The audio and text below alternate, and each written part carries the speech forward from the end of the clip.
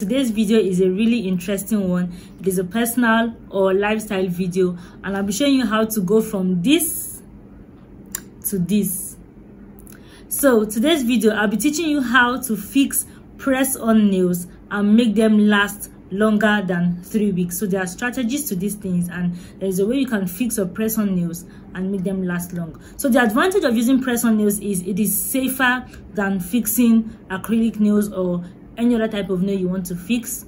It is also cheaper and it is easier to fix, and you can do it yourself. So why do I say it is safer? Because you don't have to use any chemical to fix your nail. When you want to take off the nail, all you need to do is just soak your hands in water, and then you can remove the nail. But with the other type of nails you fix, you have to soak your fingers or soak your hands in a chemical or nail remover, and that nail remover has chemicals, right? And it is not really safe for your body if all those things keep on entering your skin every single time you fix nails. It is also cheaper because you can do it by yourself. You don't have to go to a salon, which is what I want to teach you today: how to fix or press on nails yourself, make it look so professional that someone will ask you if you went to a salon to fix it. So stay tuned in this video. So the first thing you want to do is to file your nails down. Now, filing your nails down with a nail file just helps you make sure that your real nails are at a lower length than the press-on nails. Also, it helps with the glue, because the glue or the gum that comes with the press-on nails, it can only cover a specific surface area, as you would soon see. So if your nails are longer than the surface area the gum can cover, then be rest assured that the gum might not stick well. And the essence of doing this video is to show you how to make your press-on nails last longer than 3 weeks. So just file your nails down to the shortest length that is convenient for you, but make sure that the length you file your nails down is no longer than the press-on nails.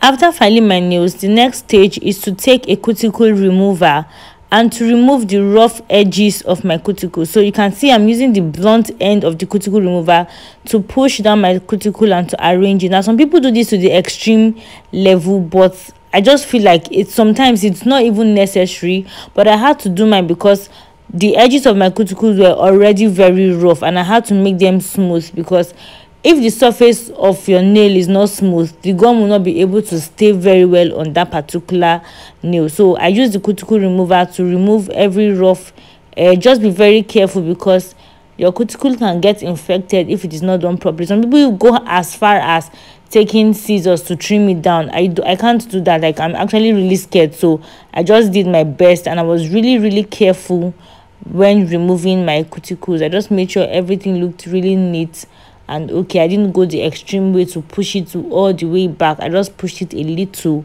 and then trimmed the edges. The next stage is to take your nail file and file on top of your nails, like file the surface of your nails. Now, there's this thing in woodwork where if you want to join two pieces of wood together using an adhesive can be a gum, a glue, or anything. The best way to make sure that those two pieces of wood stick together and last very long is to roughen the surface of both pieces of wood. So what you do is to file them or sandpaper them, just to give them a little bit of roughness on the surface before applying the adhesive. Now, it would last longer because the adhesive, which is the gum or the glue, would then seep through the pores of the wood you've already roughened and then stick together, hold each other better. So the same thing applies to fixing press-on nails. You have to file the surface of your nails so that it will give you that rough surface, and then when you apply the gum, the gum would then stick to your nail very well, and at the same time also stick to the press-on nails. Now, some people go as far as filing inside the press-on nails. You can actually do that, but in this video you would see that I didn't do that because I honestly did not have the tool to file inside the nail. There's supposed to be a curved drill that you can use, and I don't have a curved drill, so I just ignored that part and just made sure that I filed the surface of my nails before applying the gum, as you will see in the next stage.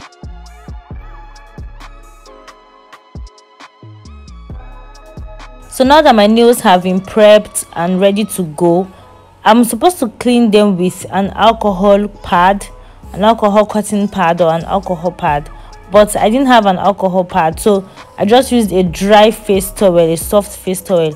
Now if you have cotton wool and methylated spirit, you could use that. Now the essence of using an alcohol pad to clean your nail is to remove any oil or dirt that might prevent the gum from sticking well to your nails or to the press-on nails.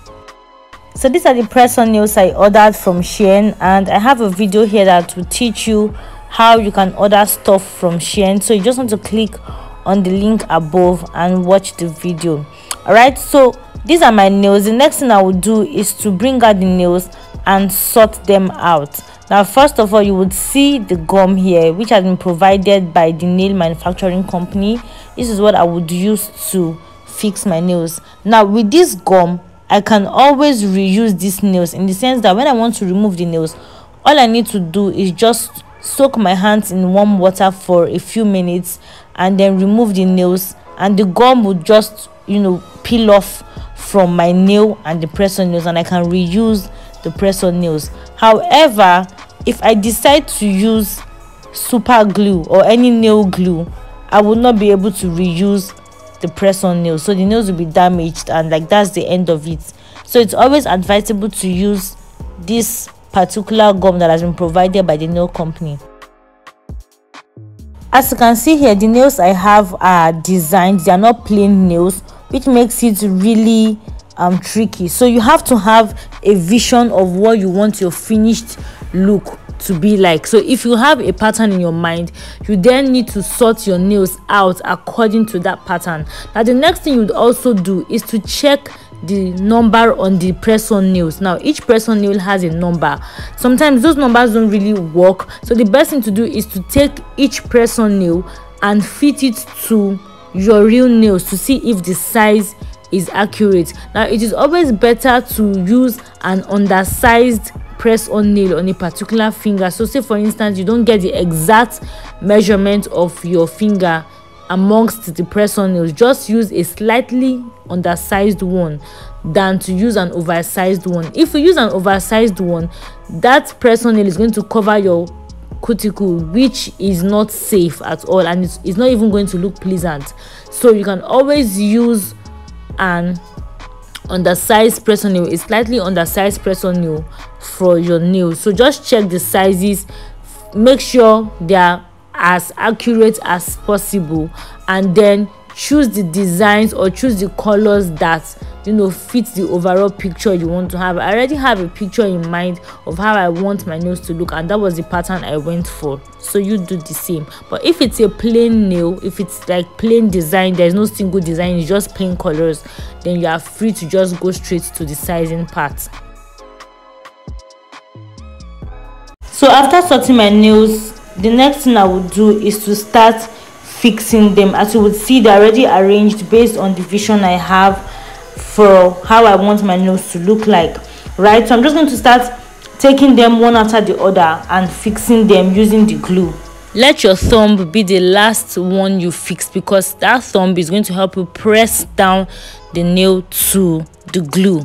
All right, so if you look at this glue box very well, or this glue sheet very well, you would see that each glue has its own size. So to the best of your ability, just pick the glue size that fits the particular nail, and then when you pick it, you drop it on your nail and then peel off the covering.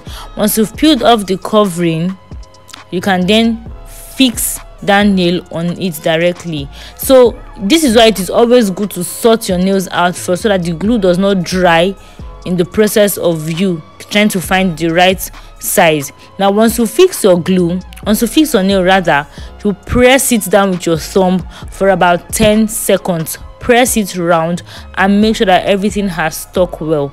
Now what some people do is to file the edges of the nail. Probably they want to reduce the size of the nail, the length of the nail. They file it down, or maybe the edges are rough, they just file it down before fixing.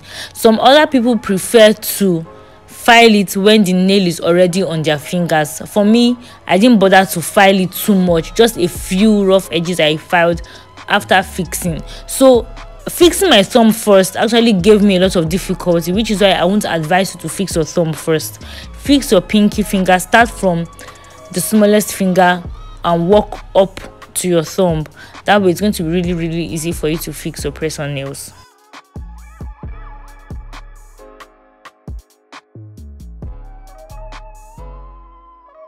So this is the finished product. This is what my nails look like. Everything is fixed, everything is sturdy, and everything is looking so nice. Now if you have cuticle oil, you can apply that on your cuticle. And if you also look at the inside of my nails, you would see that my real nails are not poking out of the press-on nails, which was exactly what I wanted, hence the reason for filing my natural nails really down in stage 1. So this is it, guys. This is how you fix your press-on nails. I hope that you enjoyed this video. I hope that you liked it and that you learned a lot. If you look closely, these are the same nails I used in my pre-birthday photo shoot. It was one of the things I did to prepare for my birthday that happened, and it was the same nails I used on my birthday. So it was a really nice experience doing this for myself and saving myself a whole lot of money. On to my next video. Bye. Thank you so much for watching, guys. I hope you enjoyed this video and found it helpful. If you did, don't forget to give it a thumbs up, share and subscribe to my channel.